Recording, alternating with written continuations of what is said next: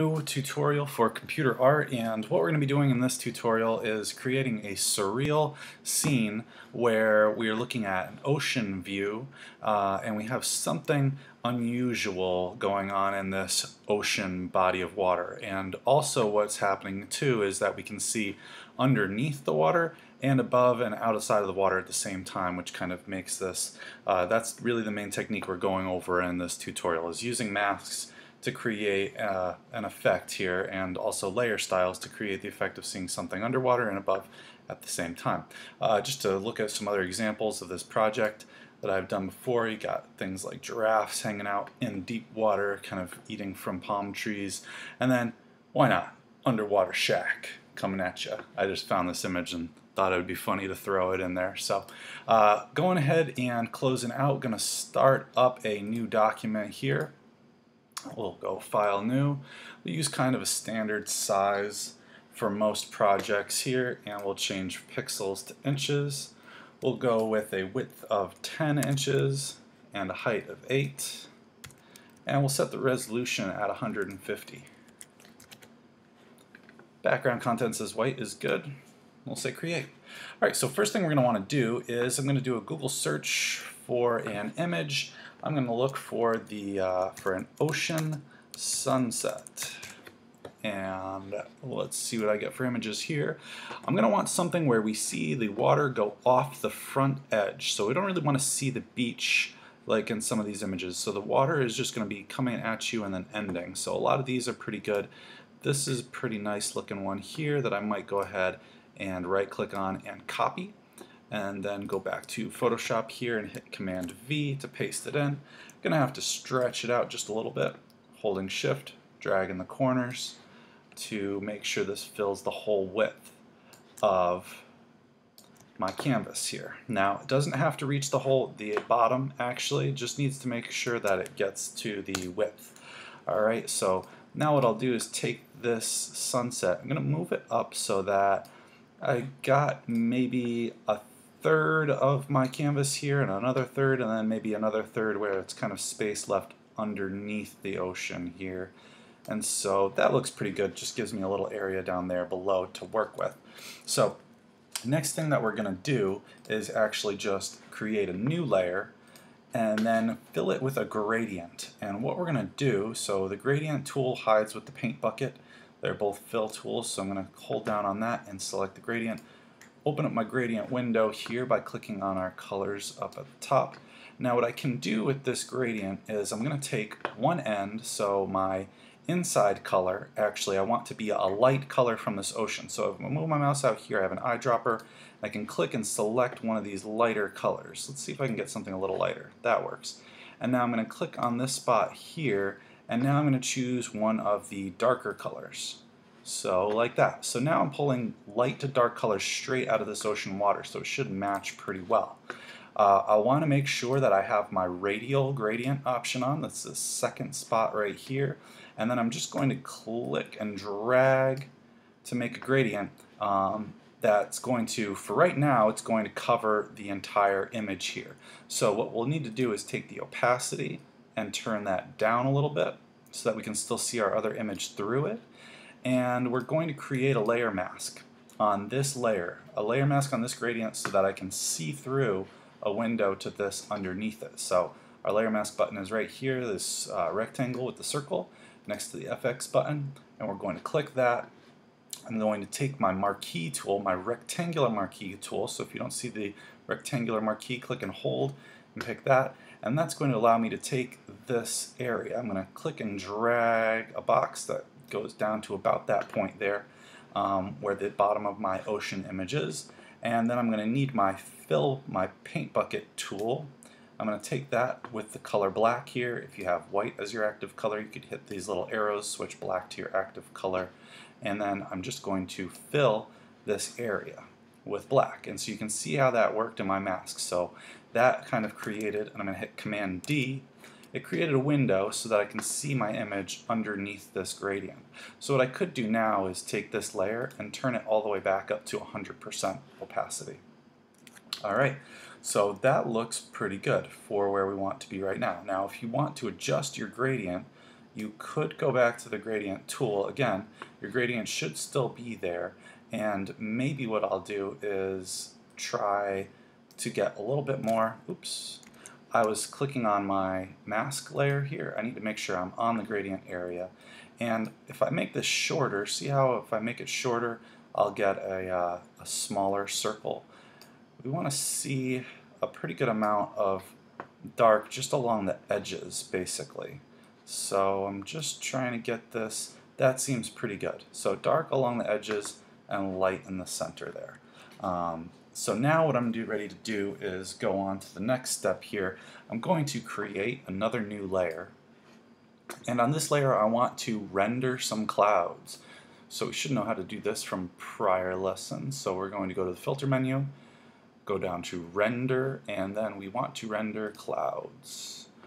Rendering clouds on this layer, we're also now going to take this same mask and we're going to copy it onto this cloud layer.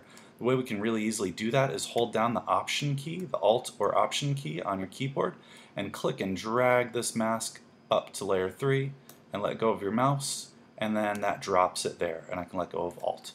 Okay, and so now you can see is just the clouds. I can see them just in that bottom sliver where the white is. Okay, now what I'll want to do is change the layer style of this layer of clouds. So I'm going to go to the normal, where you see normal here for your layer style, and I want this to go to soft light. And you'll see soft light kind of blends the clouds in nicely with the gradient there.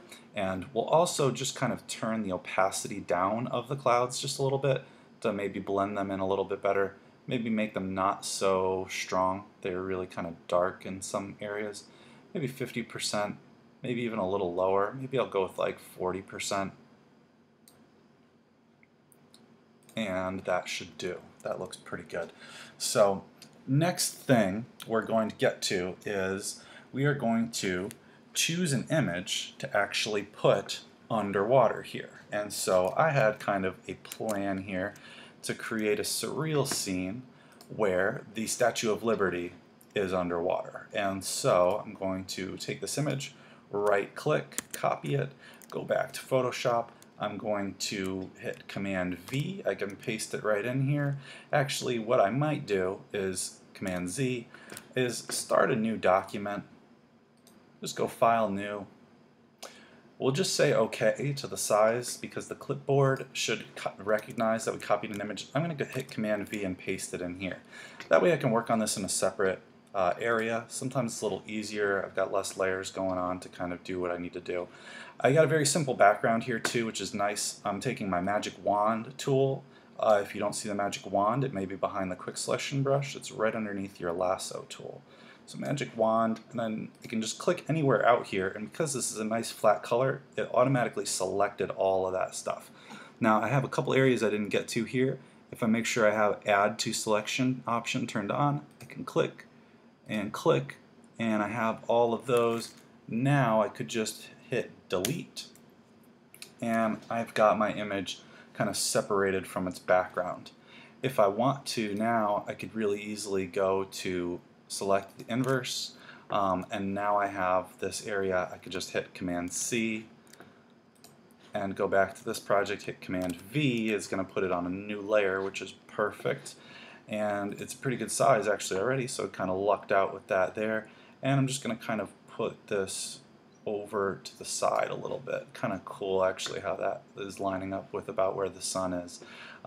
So now what we need to do is we are going to duplicate this layer. So we need 2 copies of it. So if I just right click on this layer and go down to duplicate layer and then say OK, not too worried about the name of it, now I've got 2 different copies.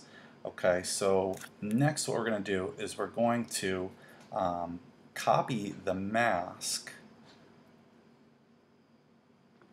again from right here onto this lower layer. So again, we're just going to hold the Option key, click and drag that mask layer up to this bottom image. Now, can't tell what's happening yet because we still have this top layer copy visible, but if I turn that off, you can see what happened to this layer here. So now this layer is only visible in this bottom section, And now I can take this and do the same thing with it. I want to make this go to a soft light layer, and you see how that blends that right in the same way that the clouds and everything worked here. So now if I turn this back on, I'll see this image in front of it.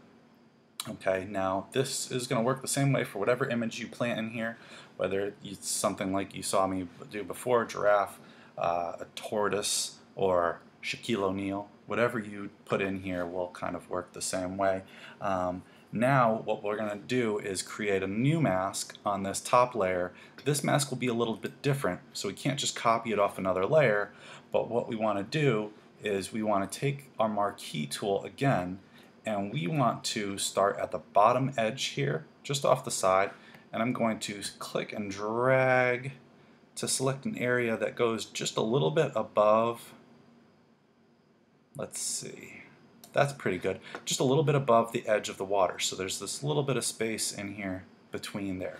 Now what I'll do is again go to my paint bucket tool, and my paint bucket tool with this mask part selected, I'm going to click down here, and you'll see what that did was it made only the top part of this layer actually visible. If I hit Command D, now you can see where we're headed here.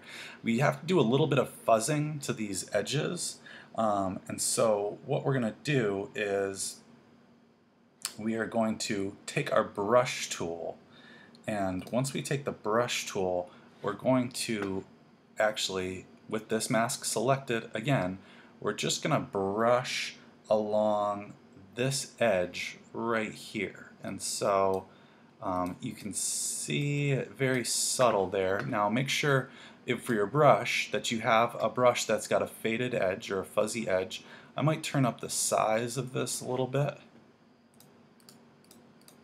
And so you can see how that's kind of just getting rid of that really solid line that's there, and just going across to make this appear a little bit more realistic here.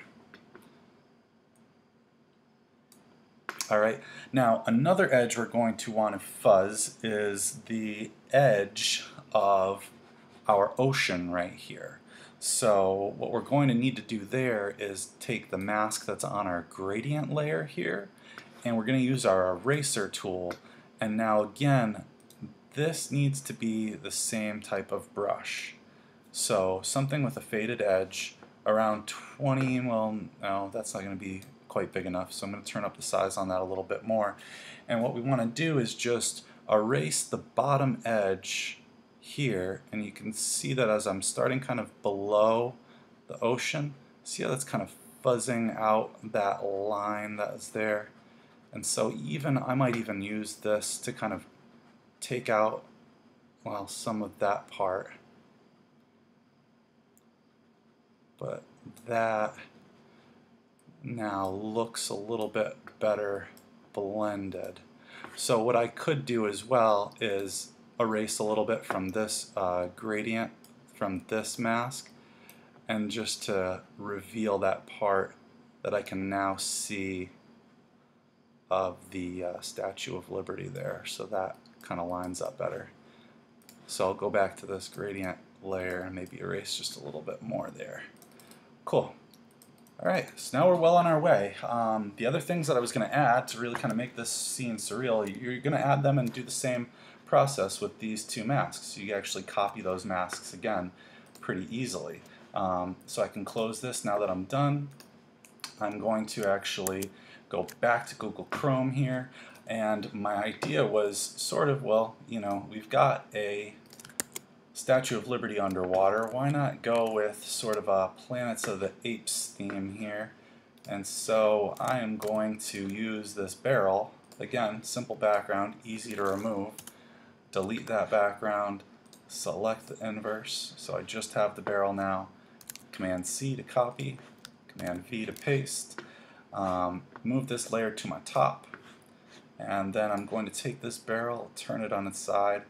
So back to the story here, I was planning on doing kind of like a Planet of the Apes sort of imagery here with a barrel of monkeys floating in the water here next to the Statue of Liberty.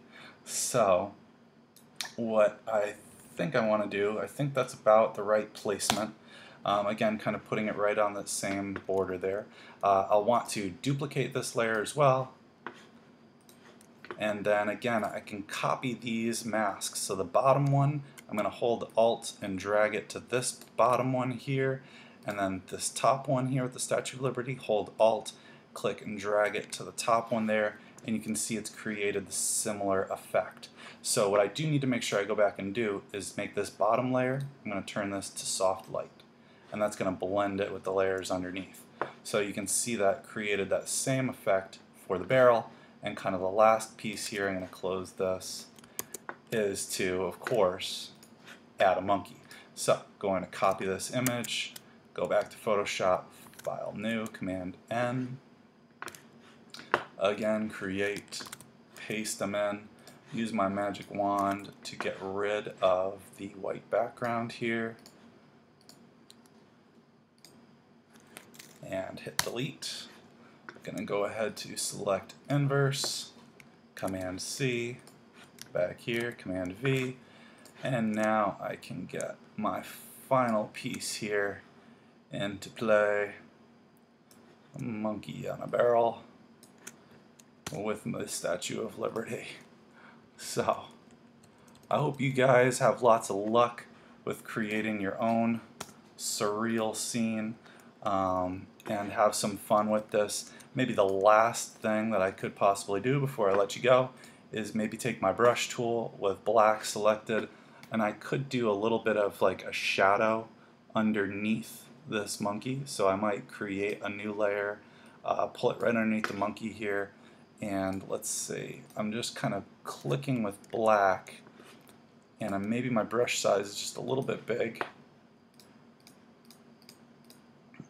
but just adding a little touch of some shadow underneath that layer, and then just turning the opacity down until it seems not so harsh, and that kind of helps. I could do more erasing and stuff there to really kind of help that appear more realistic, but that's pretty much it for this lesson. As I said before, I hope you have fun being creative with your own surreal underwater scene.